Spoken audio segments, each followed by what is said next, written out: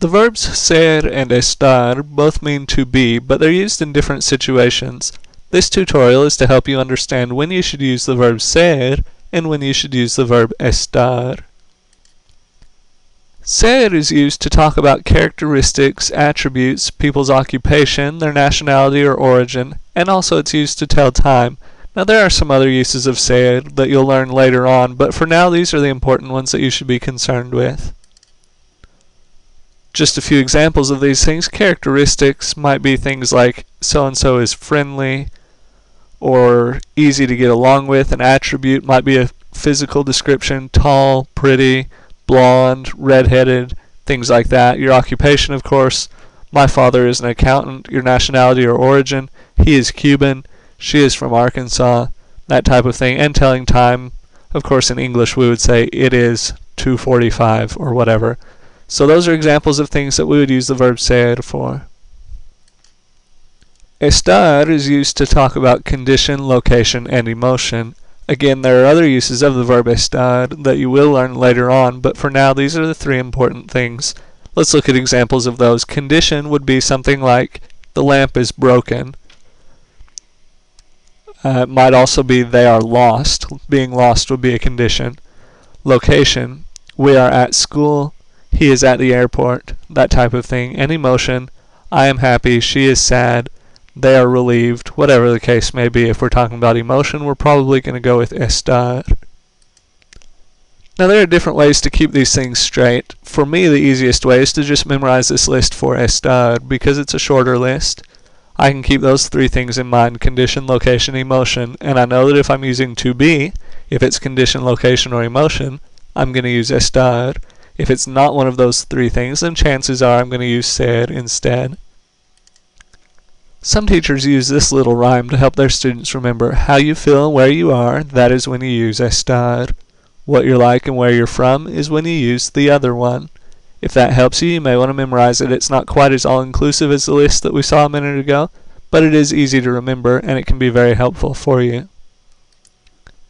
Let's go ahead and try a few practice sentences to see if we've got it down. Here's one. Are you from around here?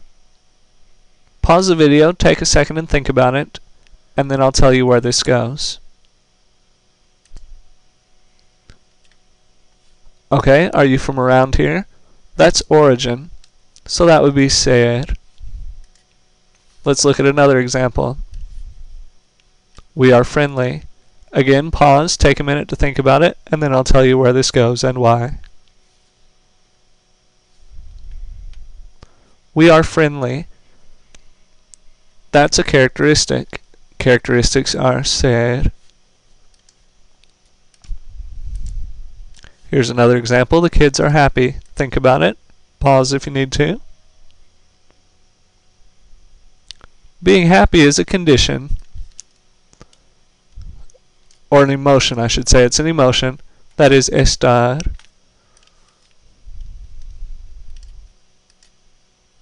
He is very smart. Take a minute to think about it.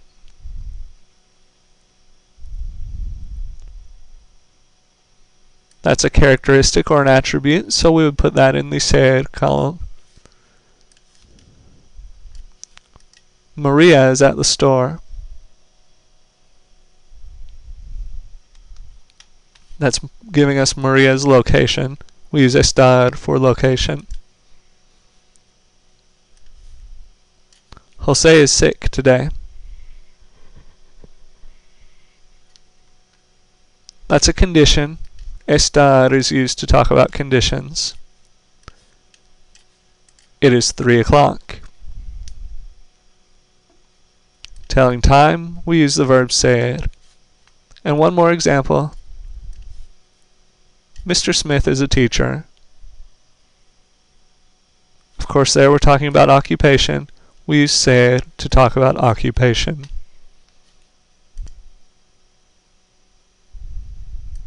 So again, a quick recap. Estar to talk about condition, location, and emotion.